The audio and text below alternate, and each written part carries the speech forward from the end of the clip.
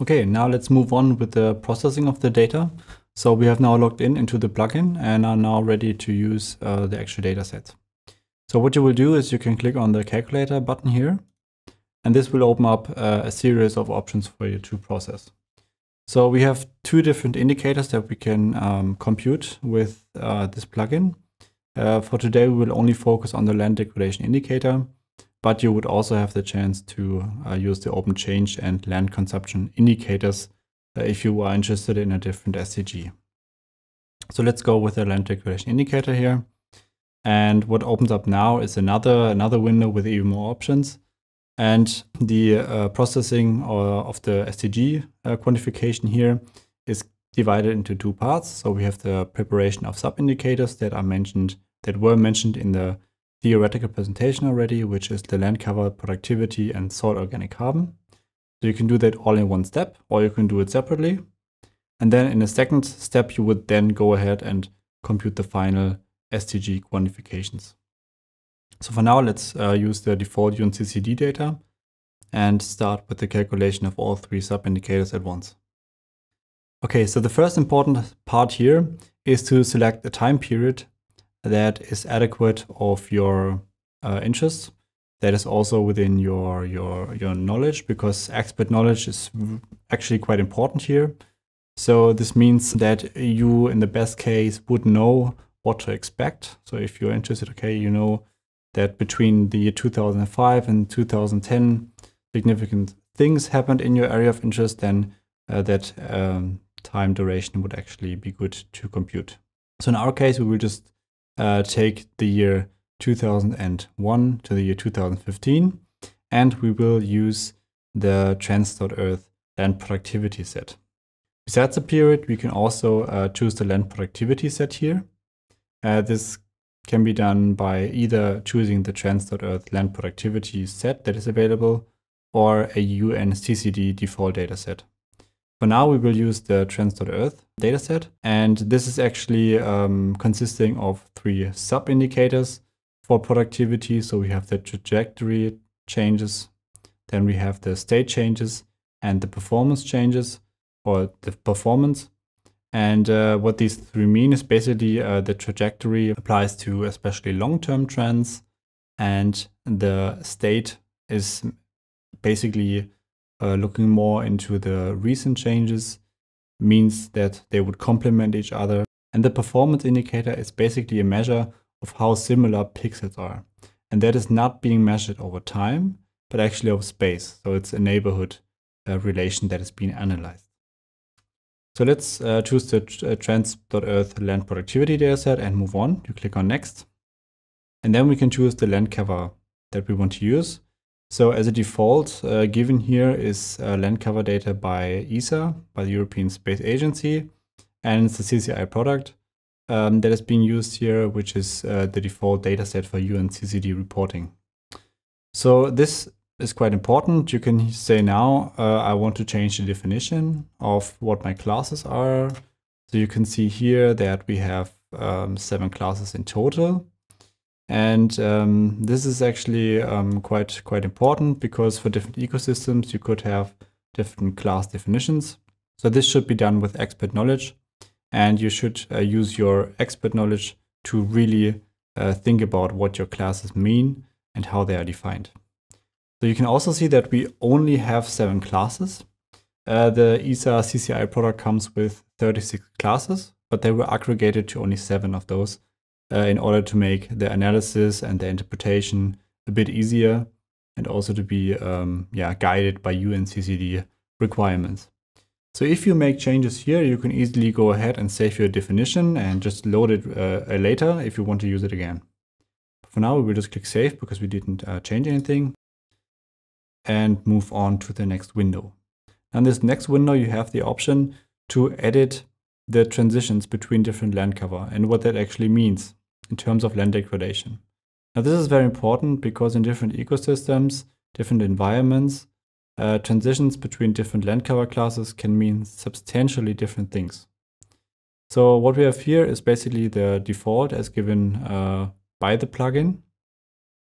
What it basically means is that, for example, in the baseline year, which in our case would be 2001, you have a tree-covered pixel, and then in your target year, it is transformed into something artificial. For example, this would mean that we have a degraded land. Okay. One example for this would be we have a forest that is being cut down, and instead of that, we have an urban space, for example, or a road, or a parking lot, whatever. So this is one example. 0 in this case means that the land cover was stable, that there's no degradation, and that there's no improvement in terms of land degradation neutrality. A plus would mean we have an improvement, and a minus would mean that we have a degradation occurring because of the transition between different land cover classes. So I told you earlier that this is very dependent on your ecosystem or your area of interest. So one good example where actually, for example, this would be different would be in the savanna environment, South Africa, which will be a focus of this tutorial. We have multiple alien species, we have woody plants, woody encroachment, and that can actually be a problem. But woody cover, again, is in this classification, is part of the tree covered class. And in South Africa, a conversion from a tree covered area to a grassland would actually mean that we have an improvement in terms of land degradation, because invasive species are part of land degradation, especially in these dry savanna ecosystems. So what you would actually do here is change this minus to a plus sign, because this would actually mean, in your specific case, that you have an improvement. So this is something you have to put a lot of time into, so that your land degradation change index also makes sense. Another concern you could think about is the conversion between cropland and grassland, because it can mean if you convert a grassland to a cropland, that you would improve the health situation in your area because you have more food available. So food availability is an important part also of the SDGs. But again, if you would convert a grassland to a cropland, you would also gain biodiversity. So it's really weighing up biodiversity loss against possible loss of food. So this is something that has to be defined for your specific purpose. So once you're ready, once you are happy with your table, you can again save it and then move on. So now we have the area window. In this window, you can easily just pick your area of interest. In our case, we will use the Free State of South Africa. So you can here find any country you're interested in, and then you can just select a state if you want that. You can also pick the entire country. If you want, you can also upload your own area of interest. So it will not be done on the boundaries of countries or states, but only on the extent of your AOI. So once you're happy with that, you can just click next again. And in the final window here under options, you can define a task name. We will just call this land degradation free state. And if you want, you can also add some notes here. For example, picking notes about the kind of definitions you used, or maybe a file you've uploaded. So, but we will leave this blank, but you can use this if you want, especially if you have multiple tasks and later on you have to look them through just to find the right one. Okay, and once you have done this, we can click calculate. And you can see here that it contacts Google Earth Engine right away, and your task is basically just forwarded to Google Earth Engine. So if we want to see how the status is of our task, we can just click on Google Earth Engine tasks here and hit refresh list. And then we can just see, okay, it's still running when we started and when it will, presumably end. but this is being refreshed once it is finished. Okay, and now we just have to wait until Google Earth Engine has processed the data. Okay, now after a couple of minutes, it will probably take like 10 to 15 minutes. The data was processed and we can now look at the data. So again, if you click on this cloud symbol, you can just take a look at your task and you will see that it is finished. So if it is finished, you can just click on download results and you will prompt it to your local computer to download the actual data. So the data is stored as a JSON file and you can just create a new folder for that. So we're just going to call that LD free state.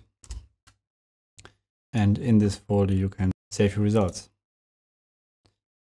So if you save them, they are promptly also imported into QGIS. So they are already visualized here.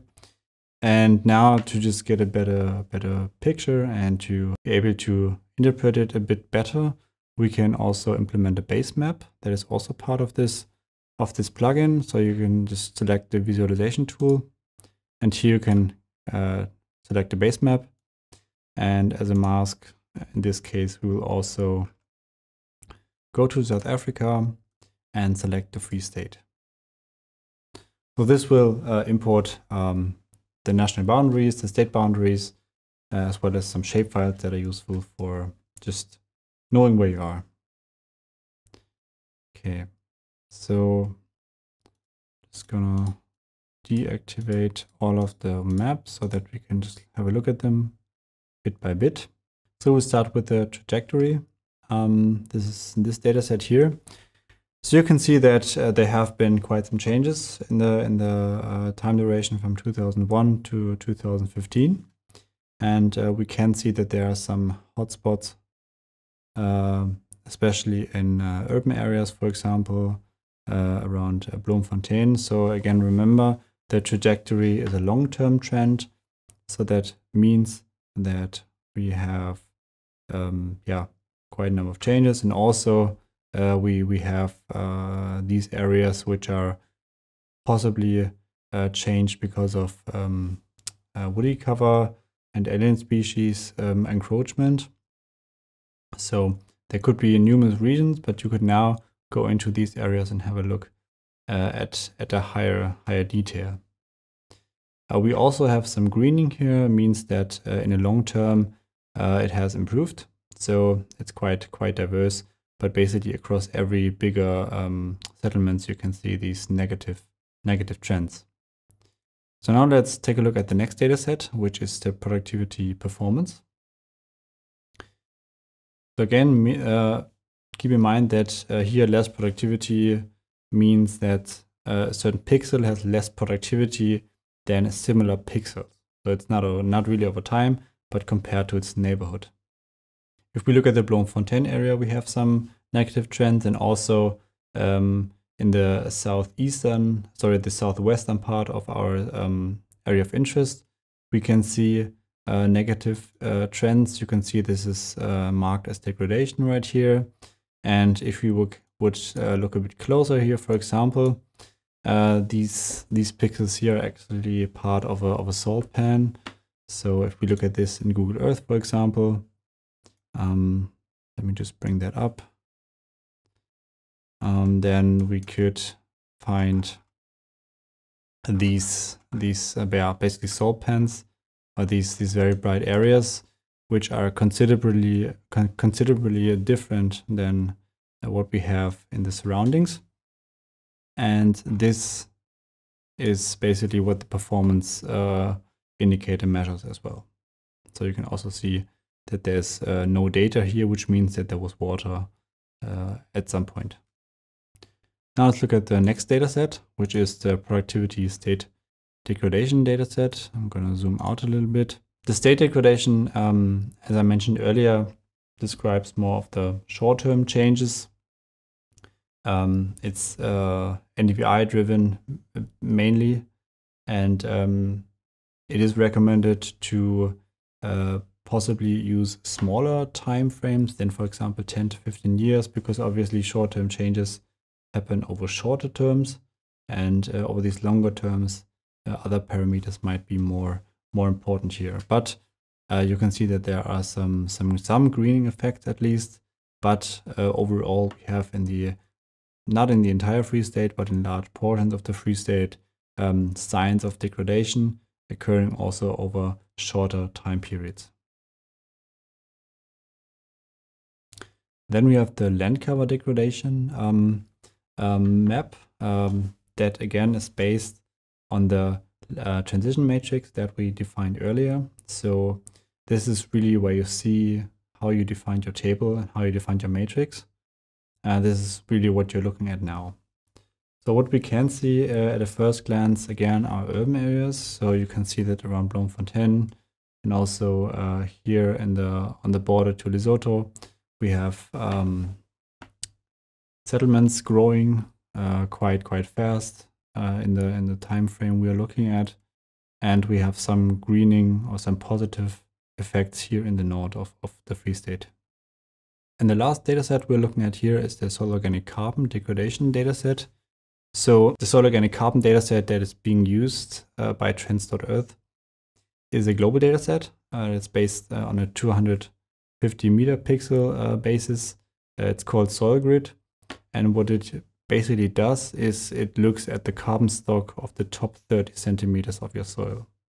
And this data is basically used to quantify the changes in soil organic carbon quantities.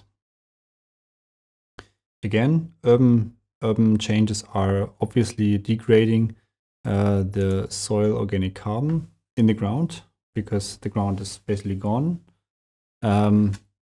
This again heavily depends on your definitions that you made earlier.